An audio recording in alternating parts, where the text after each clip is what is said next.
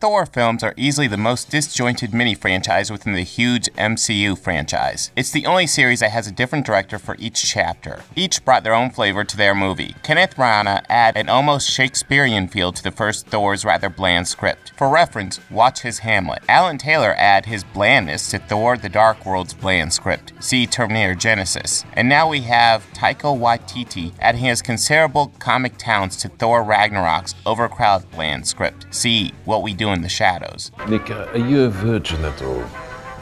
What? I think we drink virgin blood because it sounds cool. I think of it like this. If you were going to eat a sandwich, you would just enjoy it more if you knew no one had fucked it.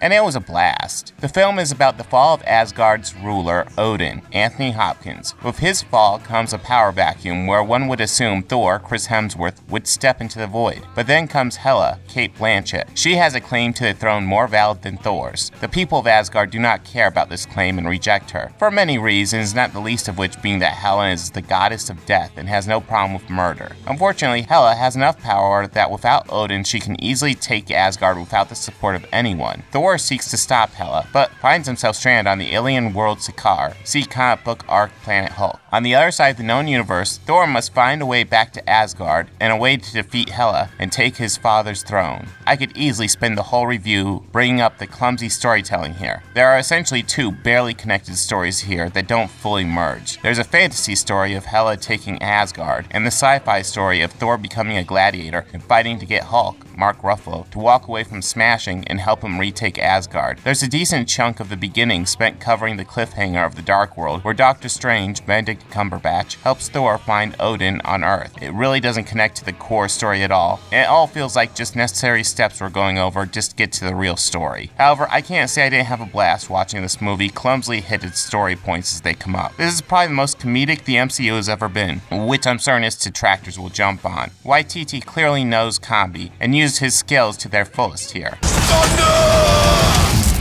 Wow.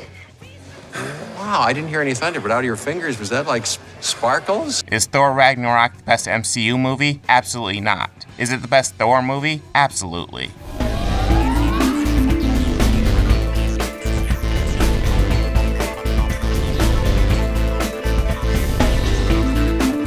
Hey, if you like this video, please make sure to hit that like button and go ahead and subscribe. That helps me out a lot. And if you really love this video, consider visiting my Patreon page.